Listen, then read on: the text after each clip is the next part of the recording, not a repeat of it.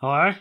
AJ, do you see there's an X-Men scene playlist happening? We got to get on it, because playlists are literally the only way we gain subscribers these days. Whoa, man, I haven't seen an X-Men movie in ages. I don't know what I would make a video on. Okay, well, what was the last piece of X-Men media you saw? The original trailer for The New Mutants dropped in 2017, and in the 3 years since, it has laid dormant as its own franchise went out with a whimper, and the X-Men IP was acquired by Disney, while the actual New Mutants movie by itself continued to get delayed over and over to the point where it'd almost be comical if it wasn't for the fact that the most recent delay was caused by a global pandemic. Part of me hopes I never see it. Part of me hopes it never comes out. And look, sure, while I would have never said that I was particularly looking forward to the New Mutants, that original trailer did solidify an interesting and bold new direction that the X-Men series had been dipping its toe in for the last few movies. This wasn't your granddaddy's X-Men. This was different. This was gonna be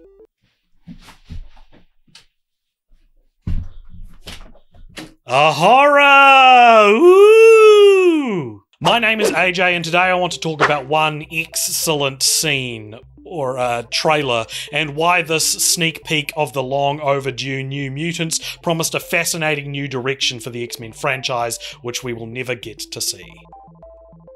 To fully understand this direction, though, it's important to look at the X-Men franchise's contemporaries. In the age of the cinematic universe, the X-Men series, for all its swings and misses, seems to be the only worthy contender for the MCU, the only one of these many cinematic universes to be critically successful across the board. The X-Men films, which actually predate Iron Man by 8 years, maybe didn't begin as a cinematic universe, but as the mainline continuity faded to the background in favour of spin-offs like Logan or Deadpool and the New Mutants, I think it's fair to say Fox were going for an outside-in approach to creating a web of different character-focused films with a shared continuity. I think the same could be said for Star Wars, with its spin-off films and TV shows clearly wanting to weave an MCU-inspired tapestry as opposed to the single mainline continuity episodes. But even the MCU, the untarnished, shiny gold standard that it is, has been pretty unable to escape one pretty significant criticism. The same criticism which ended up eating the new Star Wars films alive. With the rare exceptions, these movies are too samey. They are afraid to take risks. Now, please do not get mad at me if you disagree. These are not necessarily my opinions, but these are documented criticisms of Marvel and Star Wars. I mean, they are also my opinions, but it wouldn't be really fair to level those same criticisms at the X-Men movies, however, as in the last 5 years, we've seen plenty of risks from the series, and sure, some of these films played it safe, and those films also kinda sucked, but for every X-Men apocalypse, we had a Logan. For every Dark Phoenix, we had a Deadpool. Logan and the Deadpool movies, by the way, were risky because, among other things, they were playing with genre. And I'm not talking about playing with genre in the same way that Ant-Man was a Marvel heist movie, or Rogue One was a Star Wars war movie. Logan managed to be a full-blown western both stylistically and thematically, and Deadpool and Deadpool 2 are R-rated comedies. Ant-Man is just a movie about heists. It still fits into the MCU house style enough that it is stripped of any real identity, having literally lost a director with a pretty specific approach and replaced with a director whose approach is pretty flavourless. Rogue One was manhandled in post-production, ripped from the hands of its director, and allegedly underwent reshoots so it would more resemble a classic, read safe, Star Wars movie. This isn't to say I dislike either of those films. I don't, but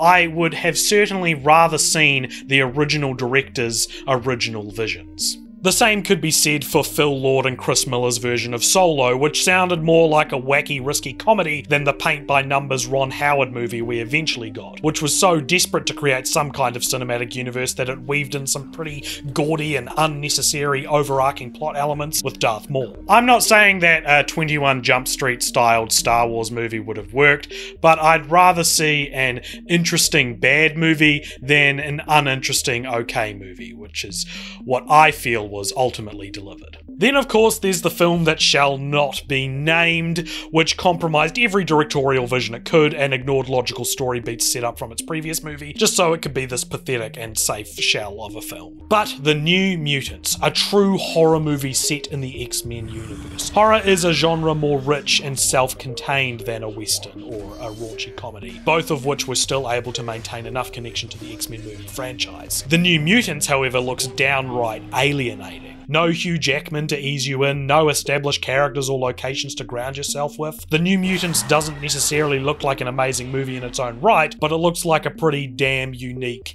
and risky X-Men film. A cursory glance at the once planned slate of future X-Men films would show you this trend was likely to be continued, with almost all of these now cancelled movies being character-focused passion projects. James Franco's Multiple Man film was rumoured to be a film noir. Channing Tatum's Gambit film could have been this smoky Creole heist movie. Tim Miller's Kitty Pryde film could have been a female coming-of-age movie. I want to see Lady Bird in the X-Men universe. I want Girl Interrupted, but with superpowers. That film was directed by James Mangold, by the way.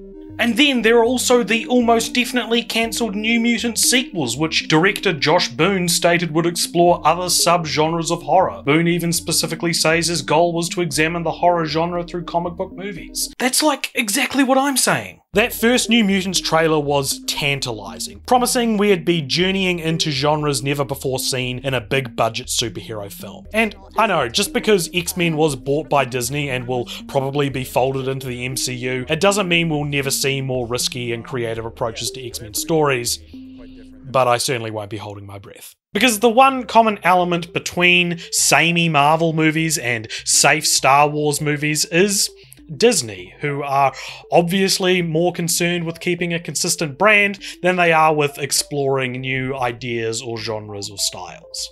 Scott Derrickson was let go of the upcoming Doctor Strange in the Multiverse of Madness after declaring it would be the MCU's first horror film. And yeah, sure, he was replaced with Sam Raimi, but I'd speculate that that decision was born more out of Raimi's willingness to play ball with producers than his history in horror. This is all correlation and not necessarily causation, but you only need to look back at all the directors who were fired, usurped, or quit Marvel or Star Wars movies to see a whole lot of correlation and not necessarily causation. Compare this to X-Men, who, for better or worse, have mostly kept their directors and creative leaders on their respective projects. Tim Miller did leave Deadpool 2 after creative differences with Ryan Reynolds, but let's be honest, Ren has always been the main visionary behind the Deadpool movies. Beyond him though, X-Men let their directors do their thing, whether they were Matthew Vaughn or Simon Kinberg.